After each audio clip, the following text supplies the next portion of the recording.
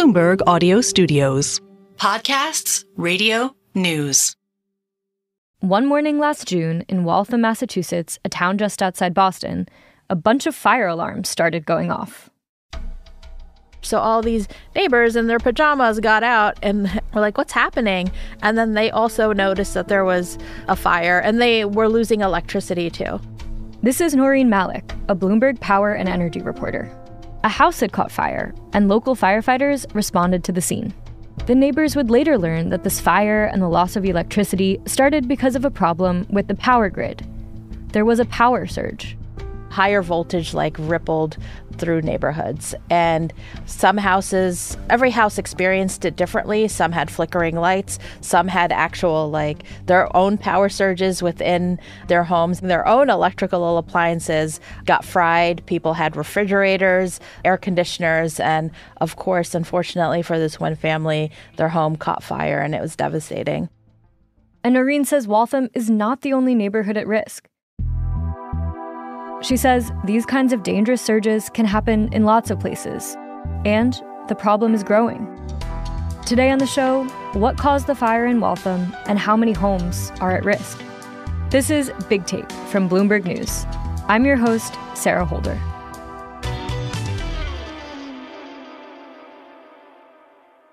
Dangerous power surges like the one in Waltham are not supposed to be able to make their way to people's homes. So what happened? To explain, Naureen started by walking us through the tightly controlled systems that are in place to prevent this from happening. So the grid is generally divided into two domains. Think of it like the highway and the road system of America. You have the bigger high voltage transmission system, which takes power produced from nuclear plants, coal plants, natural gas plants. So it's high voltage power that's too powerful to be used in homes. But you need it to stay at these high levels so that it can be transported across basically the interstate highways of power. To get off these interstates, power has to exit through these places called substations. The substations act as sort of like the exit ramp where the high voltage power can be downgraded to lower voltages. If you're going through a town and you see a tangle of wires and boxes that are fenced off, that's a substation. These substations then convert the voltage so it can flow into smaller systems, like the electricity poles that we see on the street. And then all those poles that are dotting the neighborhoods and towns, those have little boxes on them or buckets on them. And those are transformers. They're like the mini version of the substation. These transformers convert the power even lower to about 120 volts. This is the power that reaches our apartments and houses. That's what our cell phones, TVs, and, appliances run on. Okay, so it starts at a really high voltage. It gets ferried and distributed through these power lines and then downgraded once again so it can be gentle enough but still powerful enough to power the stuff that we use for our lives. Exactly. And when this system is working properly, electricity flows to all the places it is needed at an even rate. This is called power quality. It's basically, can you get uninterrupted flow of power to your home? You flip on your light, is the power there? And is it a steady flow of power? Because if you have power that just kind of maybe sags a little or surges, it degrades the equipment. That's how the system is supposed to work. So what went wrong in Waltham on that day back in June of last year?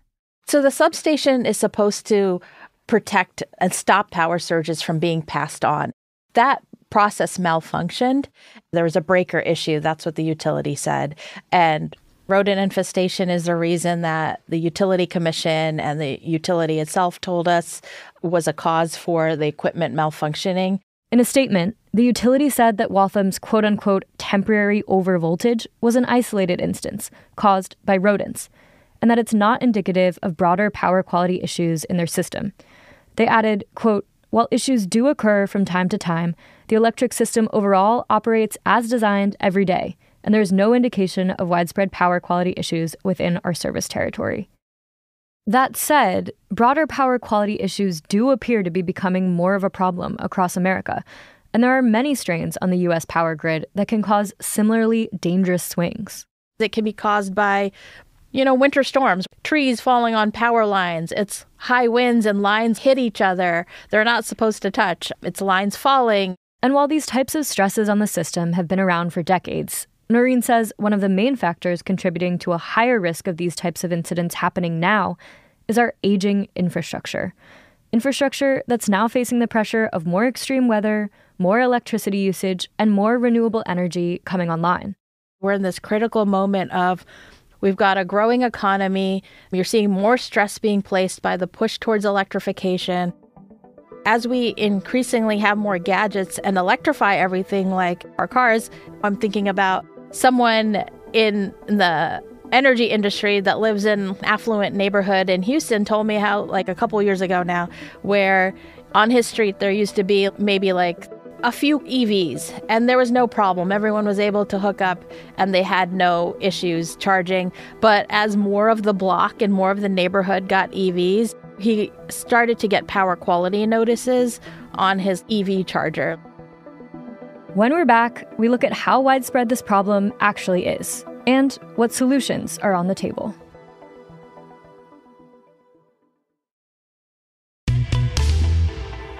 We're back. Before the break, we were speaking with my colleague Naureen Malik, who has been digging into why we appear to be seeing more power quality issues across the country. When we asked Naureen how frequently these voltage swings and power surges are happening exactly, she said that's a difficult question to answer because while some parts of the system are federally regulated, these big utility sites, nuclear plants, coal plants, natural gas plants, like on that transmission superhighway system, it has federal oversight. And there's regulatory agencies that develop standards of reliability. Others are regulated locally. So local energy sites, like the substation where the Waltham fire started, don't necessarily have federal oversight.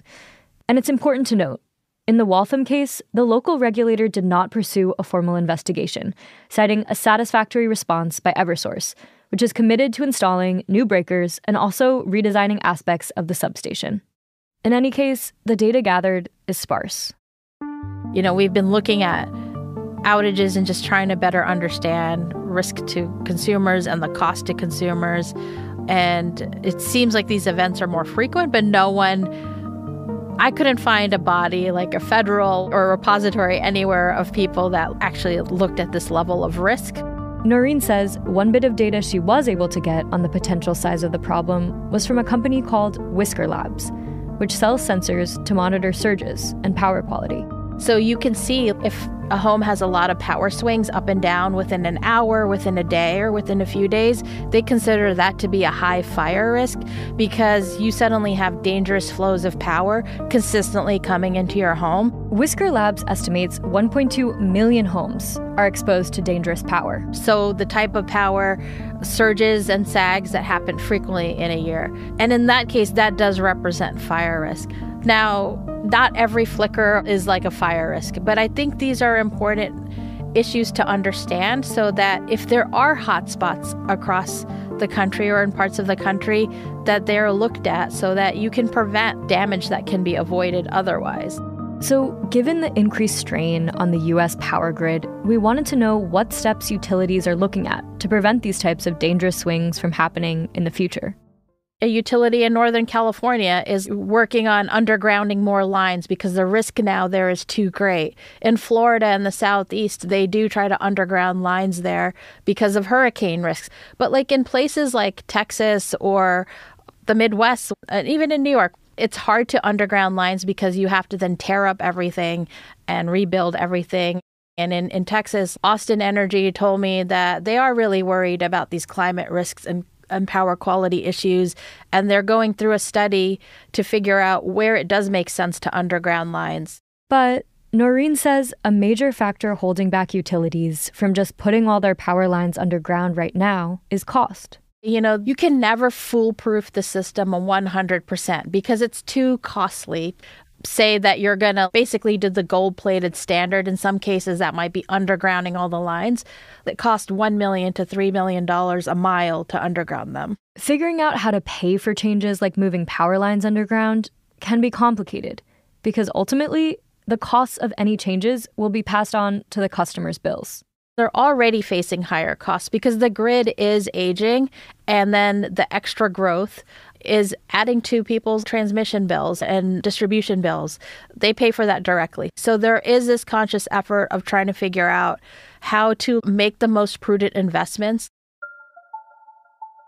As for the house where the fire broke out in Waltham last June, Naureen says the surge caused fire damage so bad that the home was completely ravaged.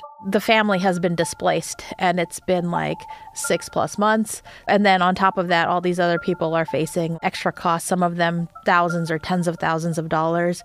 Several blocks away, even like a mile away or within the mile, people were also experiencing issues. The utility Eversource has told the local regulator it will redesign parts of the substation and install new breakers. Eversource has said that they are continuing to make investments to maintain, strengthen, upgrade, and modernize both its transmission and distribution systems, so make sure that all pieces of the grid can better weather these events. But when it comes to making the U.S. power grid more resilient, the task ahead is bigger than Waltham. You know, the electric industry has been called one of the most complicated machine ever made by humankind because it has to flow in real time and perfectly balance everything. And there's so many things that can go wrong. But on a consumer level, it's rare to get that level of insight. You only see it manifesting in the form of like flickering lights or if your appliances get fried. But for the most part, these are hidden risks, and we're getting insight into them for the first time.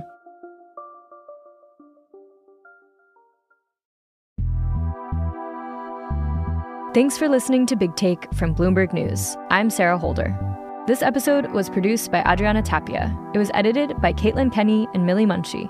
It was fact-checked by Tiffany Choi. It was mixed by Alex Sugiura.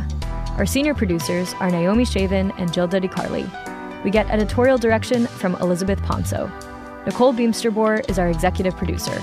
Sage Bauman is Bloomberg's head of podcasts. Thanks so much for listening. We'll be back tomorrow.